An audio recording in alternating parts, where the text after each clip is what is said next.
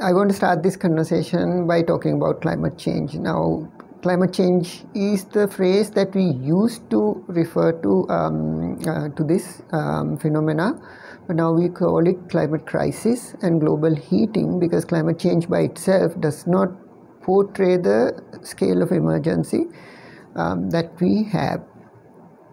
It's a single biggest threat, existential threat that humanity and the ecosystem is facing right now. If you think about the history, we've had, if you look at the history of the planet Earth, we've had 5 global extinction events, and a global extinction event means that about 90% of the species die out. And we are currently facing the 6th extinction event. And the difference between the previous 5 and the 6th one is that this is the only extinction event that is driven by a species in the planet itself, which is us humans. Why is climate crisis the most significant? Because the current levels of carbon dioxide that we see in the planet is about 415 parts per million, and this is not something that we have seen in the past 800,000 years. The planet has seen this level of carbon dioxide, but by that time the sea level was about 20 feet higher than what it is now. So if you think about it, the simple fact that sea level rise, that is going to be the, sea level is going to rise because the ice sheets and glaciers are melting. And if you look at the level of sea level that is going to rise, if we continue in the current trajectory, it will be about 20 feet higher at minimum, and that will basically mean most of our country is going to be underwater. So if you think about how the world is responding to the climate crisis, it's actually, we've had a famous agreement, we call it the Paris Climate Agreement, which was signed in 2015, which is trying to reverse this global heating by reducing the amount of carbon dioxide we emit to the planet. So there are 2 sides to this work. One is mitigation, which means we reduce the carbon dioxide that's emitted, and the second one is adaptation, because with the climate changing, we have to adapt to the changing circumstances. So I'm going to talk more about mitigation, because that's one area that I've been working on a lot. So the Paris Agreement asks that we get to a level what we call net zero. That means no new carbon dioxide emissions in the planet by 2050. So any amount of carbon dioxide that we put onto the planet will be taken out through plants or something else. Now, what is the reason that this Paris Agreement is important? If we continue in the current way of living, the whole world, we will get to about 6 degrees Celsius on average more than what we had in pre-industrial times. The Paris Agreement target is to reduce this to 1.5 degrees Celsius from the pre-industrial time. So let's understand what the implications are. Even 1.5 degree temperature rise is very, very bad for a lot of animals in the planet, as well as for humans. So the survival possibility of coral reefs, which we have we've lost quite a lot of coral reefs that we had. Survival possibility of coral reefs under a 1.5 degree scenario is only 3%. So it's quite likely even under 1.5 degree scenario, all the coral reefs of this world, in the tropical coral reefs, will die out. And the implication of that is, because about 60% of all marine species spend at least part of their life in a coral reef, that's going to have huge impact to their lives and lifestyles. Now let's talk about, this is a doom and gloom scenario, but the world has come together and tried to solve this problem by rapidly reducing the amount of carbon dioxide we emit onto the planet. How do we emit carbon dioxide? Every time we burn fossil fuels, we emit carbon dioxide to the planet. Every time we cut trees and remove forest, we reduce the capability of the trees to remove carbon dioxide from the air. The main focus that I want to focus, the main focus of my work is about how do we reduce the amount of carbon dioxide going into the planet through basically fossil fuel combustion, right?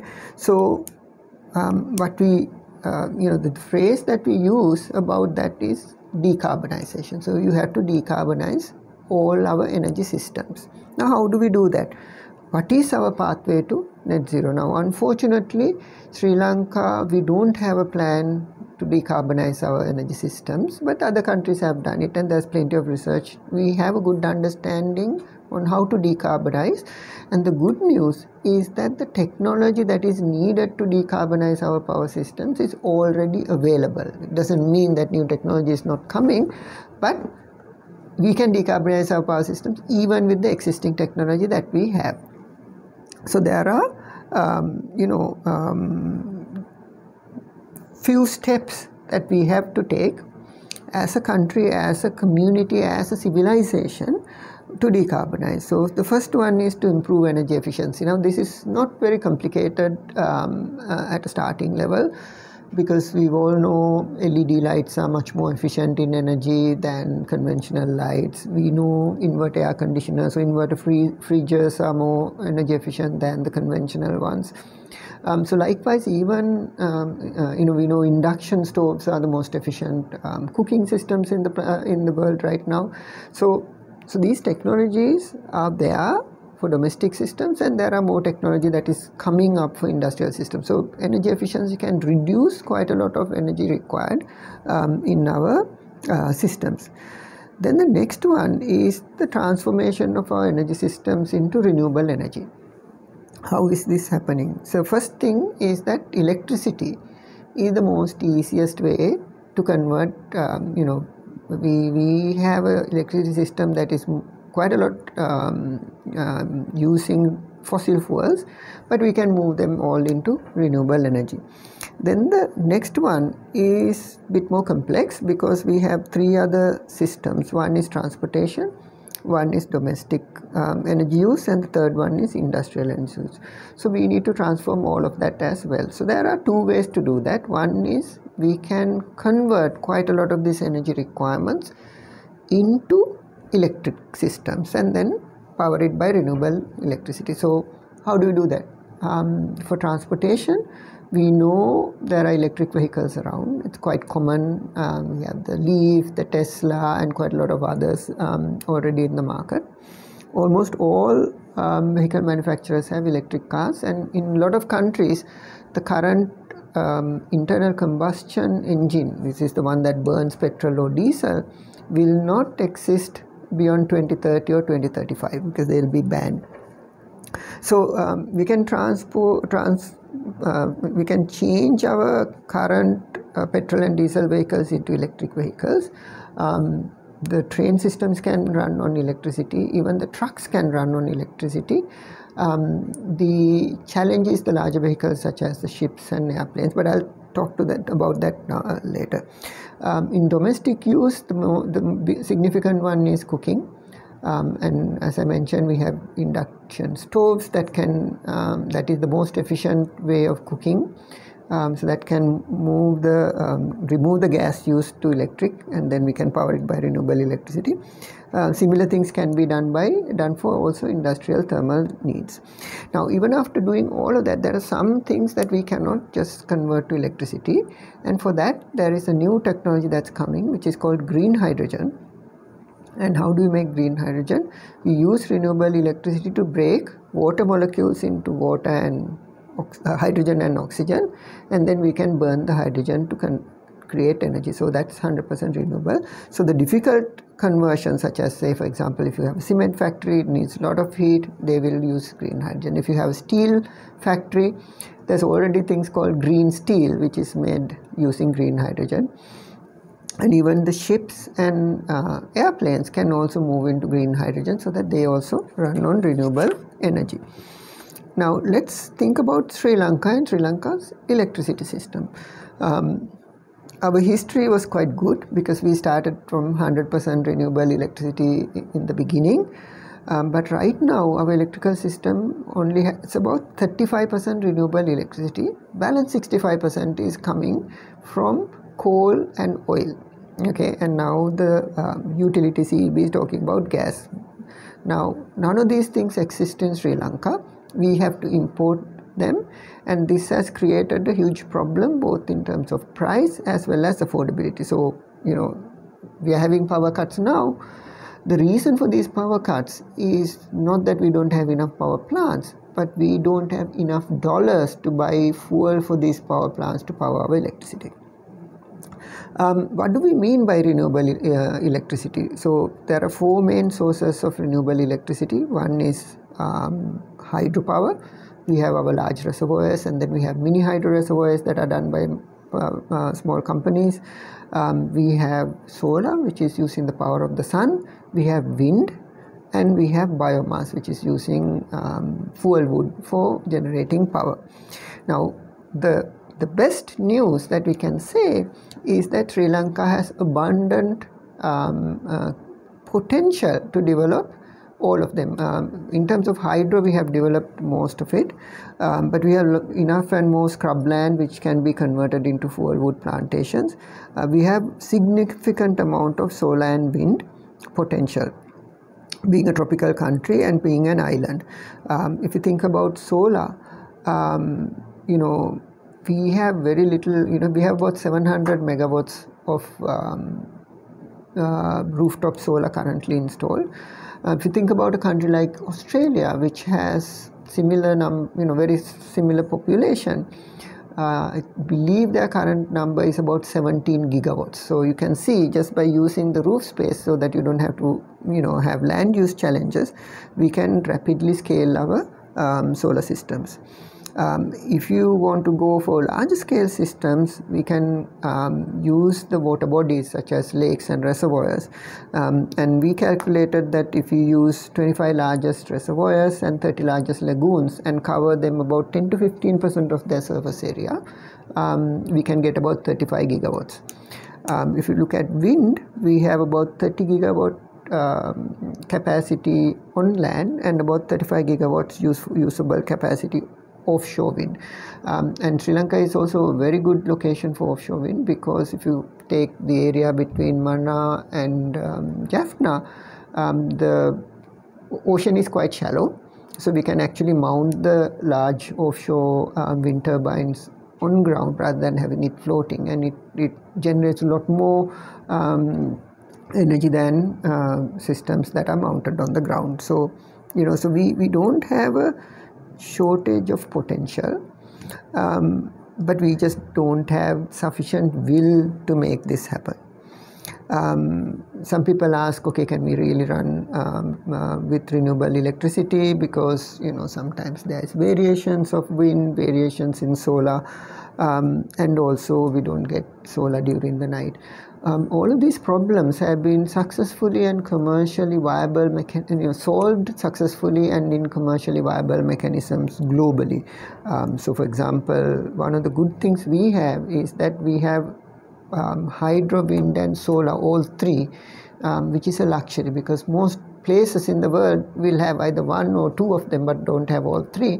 And if you look at our systems, our wind and hydro actually work complementary to solar. So when during the rainy days we'll have wind power and hydropower, we will have less solar, but during the dry period we have lots of solar. And as for the evening, battery storage technology is quite advanced now, and it's used very heavily all over the world, and we can store our excess energy during daytime and use it in the night. Now, one might ask, what is the, why should we do that in addition to the decarbonization needs and, the fact that whole human civilization and our ecosystems depend on it? Why would you do that? And, the current crisis that we are having for electricity actually tells us another reason, if you want more, on why we should do that. The first thing is that if you go for this type of system, fully renewable energy driven, we will be able to assure energy security for the country. Okay, not all the countries can do that, and this is one of the great things about this country, is that we can actually do that. what are the two issues related to energy security that can be supported by renewable energy? So if you look at the, we don't have energy security now because we know we don't have enough fuel for our vehicles. We have a quota system, 20 liters per week. And even electricity, we have power cuts. So we have a supply shortage. And that supply shortage is purely an issue of having to import fossil fuels. So if we had a lot more electric vehicles and if we had a lot more renewable electricity, then both solutions, both problems would not be there. And there's some people in this country who thought about these things earlier and they bought electric vehicles, so they don't have to wait in fuel lines. They have solar systems on their roofs, and now they have battery systems also, so that they don't actually have any power cuts. While that type of initiative is important and we should promote that, the real energy security comes when the whole energy grid transforms like that, so that that benefit of not having power cuts is shared across the country, not just people who can afford solar and batteries. And also by moving the transportation systems, we can give people sufficient mobility in the country without worrying about foreign exchange and fuel accessibility. The second benefit is actually cost and affordability issue. So we know because of the economic crisis as well as because of Russia's invasion of Ukraine, the fossil fuel prices have increased as well as our rupee has depreciation, and that has created a huge affordability crisis for people. In August last year, we had electricity prices going up by 65%, and in January, CEB has again proposed now another 70% increase. So that means, within a period of 6 months, our electricity costs are going up by 200%. Now, a lot of people in the country will not be able to afford electricity, and we have something called energy poverty. We'll have more and more people suffering from energy poverty. But we have to understand this price increase is purely coming out of imported fossil fuel. Okay, this 200% increase is 100% attributed to the fossil fuel price increase. As I mentioned before, we have 65% of our electricity coming from fossil fuels, and that 65% accounts for 90% of the total generation cost. 35% of renewable energy only accounts for 10% of the generation cost. That tells us what has happened. So the only way to solve the affordability issue is to de-risk our electricity and energy systems from imported fossil fuels by rapidly scaling renewable electricity in the grid. One thing that we can also be proud of is that Sri Lanka has also started a green hydrogen pilot project, and if we sufficiently scale our renewable energy capacity, we can also generate green hydrogen. There are already demands for green hydrogen in the world. Germany is buying, if you look at European Union, they have a target for 2030. Certain amount of green hydrogen will be made inside the European Union, and they will import certain amount of green hydrogen. So if we move fast enough and get our act together, we can actually move from being an importer of fossil fuel to export of green energy, either as electricity or as green hydrogen. So that is a complete paradigm shift to where we are moving from a dependency towards self-sufficiency and access, so that we can make it as a revenue and dollar earning industry for Sri Lanka. In conclusion, what I have to say is that this decarbonization of energy systems is happening all over the world. It's happening at a rate too slow for it to really make a difference for climate crisis. But there is ample opportunity for us to fast track, and in a country like Sri Lanka, where we are really dependent on imported fossil fuels, if we fast track this transition, we will be much more sustainable than we are. We will ensure that our energy needs are affordable and available, as well as the whole transformation will be economical, beneficial for Sri Lanka, as well as having ability for us to earn foreign exchange through exports. It's a necessary transformation. There are some positive steps that are taken by the government, but we have the ability to fast track this transformation and contribute directly to the prosperity of the country. And I'm looking forward to working with all of you to making this ambition true. Thank you.